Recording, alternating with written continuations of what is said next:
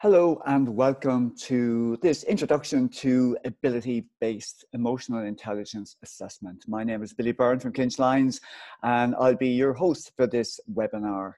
So just to begin a little bit about ourselves at Clinch Lines, we're based in Dublin, Ireland, and we're a leading global supplier of innovative psychometric assessments, hoping to support and inspire other coaches, trainers, facilitators, and HR professionals. As I said, today is about the MSCEIT Emotional Intelligence Assessment Tool. So perhaps a good place to begin would be the very valid question, do we need yet another emotional intelligence assessment tool? So it's a valid question. So maybe to begin with, we'll just have a little look at emotional intelligence theory. This is just one slide, so I won't be keeping you too long on this.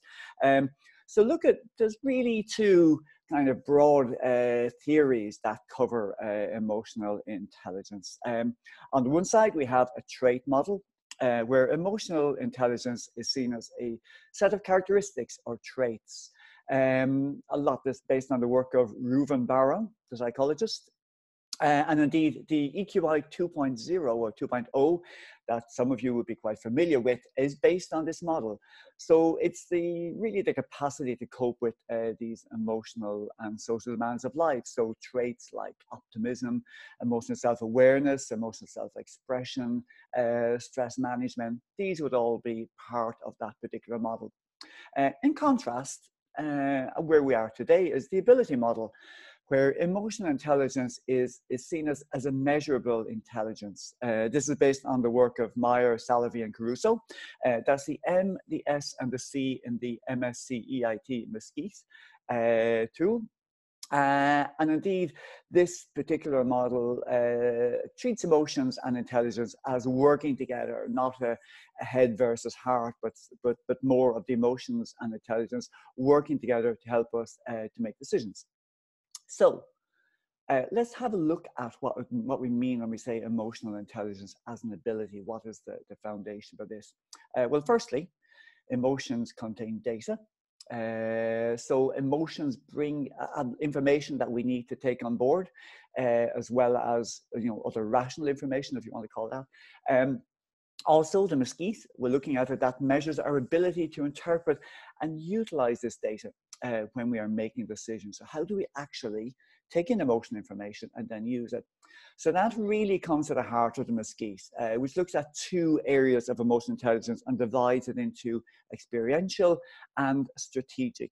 And even in a sense, this is something which is really worth reflecting on, this division of emotional intelligence into these two broad areas, because that gives us a really strong framework to work within. So the experiential is how we actually take in, how do we experience emotions and take in that information? And then with that information, how do we process it? And then, actually leverage that emotions when we are making decisions. So if we take those two broad areas, we look at the MSCEIT model as having four key abilities. So firstly, emotions, as we said, they contain data and information about us, about other people, the world around us. So can we accurately perceive those? As an ability to be actually able to do that, and accurately is an important word there. Secondly, when we want to use these emotions, how do we use them? Do we have the ability to assist ourselves when we are thinking and making decisions and solving problems? So those are the first two. The third is understanding complex emotions. When sometimes someone says like, I have a feeling about something, this is how I feel. That's that subjective experience of emotions, which could indeed be a couple of emotions, not just a single emotion, but a number of emotions, and be able to understand that. And also be able to understand maybe how emotions transition over time, because you can actually understand and predict the patterns or maybe the rules that emotions follow and how they progress. And then fourthly, how we integrate the data and emotions together to help us to utilize emotional data in our thinking, in our decisions, in our actions, and remaining open to those emotions on a continuing basis. So perhaps I can invite you to do a simple practical exercise with me to help you to get an experience of the MSCEIT model. So if you look on the screen, you'll see there we have a 2x2 matrix, which has energy, low to high on across the horizontal, and then feeling unpleasant to pleasant on the 0 to 10. And this is just a way of mapping out where our emotions are. Each of the 4 boxes are color coded, would contain a wide range of emotions broadly within those. And they, it's not just a clean boxes, but we're showing to show them for that, just for demonstration purposes. So let's start. How do you feel right now? In terms of your energy and in terms of your feeling, where on a 0 to 10 would you be? Are you feeling maybe calm? Is that maybe that green zone where your energy maybe not so high, but feeling quite pleasant? Or perhaps you are in that more yellow zone where maybe your energy is high. And you are also feeling pleasant, or maybe you're a bit low at the moment, and maybe a little unpleasant, so that would be on the blue zone. So just have a feeling as to where you think you might be right now. Where would your emotional energy be? And also reflect on like what has brought you to that point. So, is it because of something that has just happened in the last little while? You've come in to look at this particular webinar and something else has been playing on your mind. Or maybe you're energized by the idea of emotional intelligence itself. Just an idea of what that is, how you feel and what's causing it.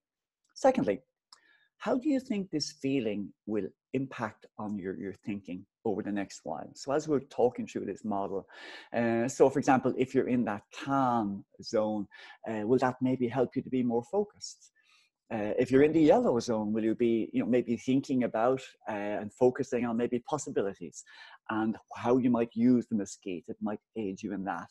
If you're in that blue zone, perhaps on the lower end, maybe you're looking at this quite critically, thinking, what are the downsides of this, and maybe a bit doubting. So just understanding what emotion you're feeling and how it might be influencing your current thinking.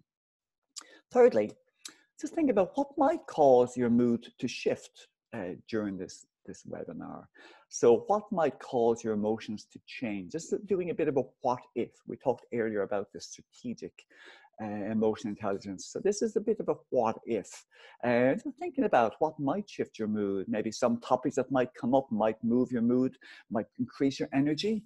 Maybe if I don't keep the energy up, well, then your energy may fall back as well during it. So just think about things that might cause your mood to shift during the webinar.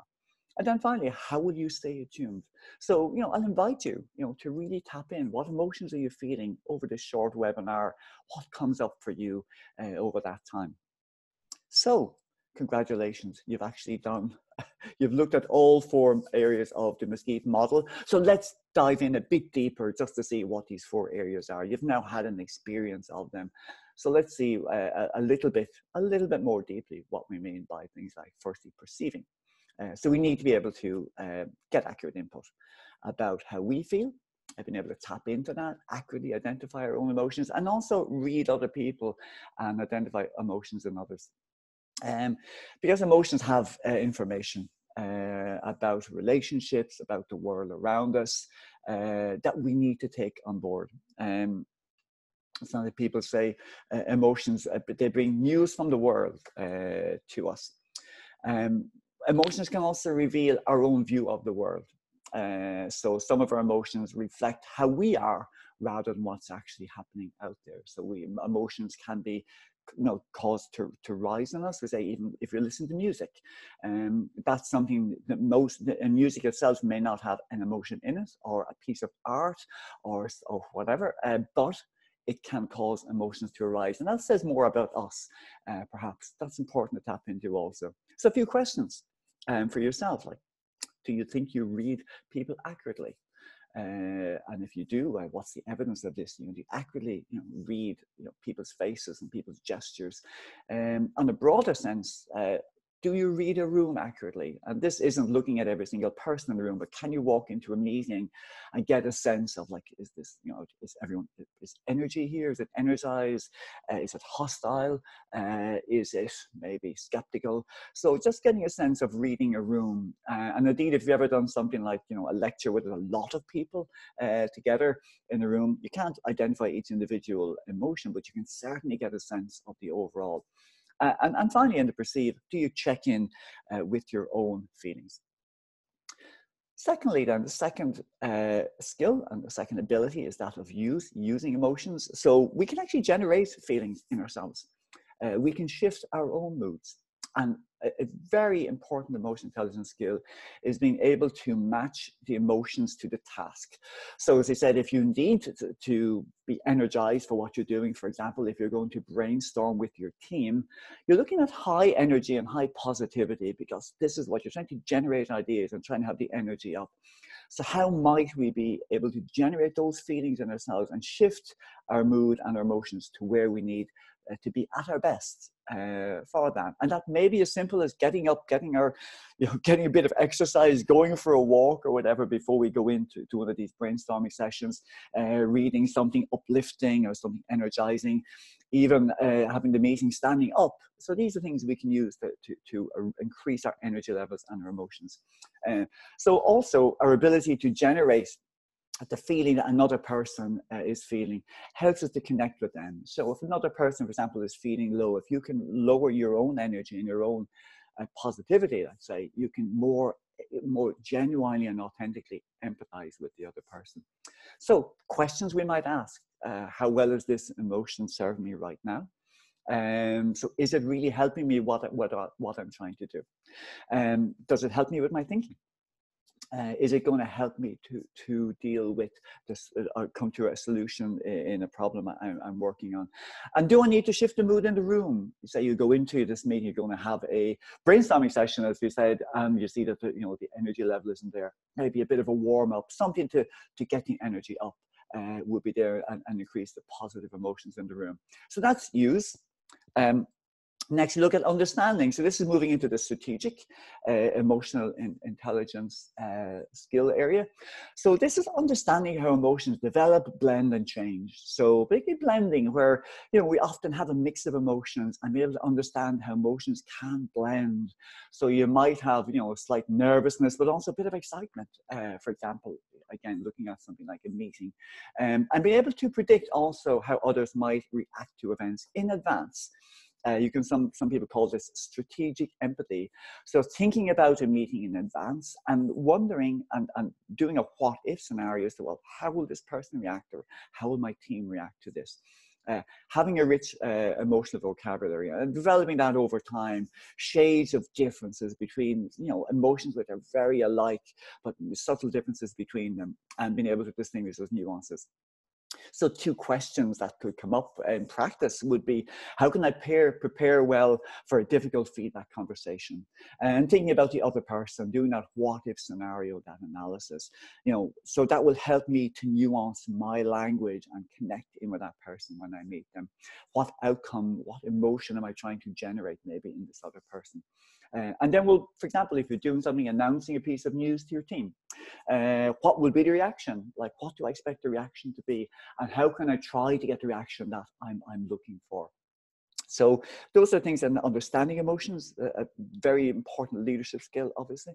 And then finally, manage. Like the symbol, the graphic there just shows a tap. How can we regulate emotions? Because emotions will arrive at us sometimes unexpectedly. Some of them can be difficult to handle. Something may be triggered, and we need to be able to manage our emotions in the moment and modulate them in ourselves and also in others. So this part then is integrating emotions and, let's say, logic or rational thinking to help us to make decisions. It can also help us to build trust in relationships. A couple of questions here. What emotions do I pay attention to? Are there emotions that maybe I pay more attention to, and others that maybe I try to even block out a little bit, and be aware of that? How do I ensure that I stay open to emotional information as it comes? So I'm going in expecting emotional information and being really tuned into it and picking up, and not just reading the room, for example, when I walk in, but really listening in and feeling what's happening in the room during a meeting, for example. And how do I select appropriate emotional strategies, really thinking in advance as to what it is I'm trying to do. So go back again, looking at our 4 abilities: accurately perceiving, using emotions, understanding the complex emotions and transitions, and integrating and managing emotions in order to come up with good decision making and good problem solving.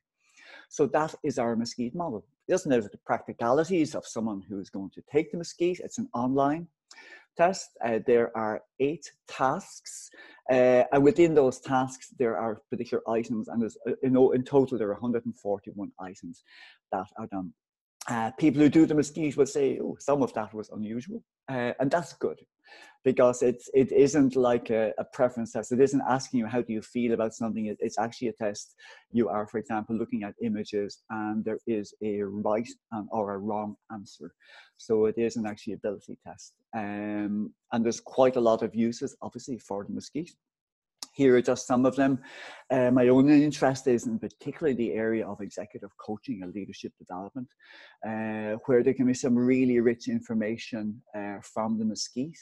And people can either develop emotional intelligence skills, and where there's, maybe for some people, some areas might be quite a big stretch.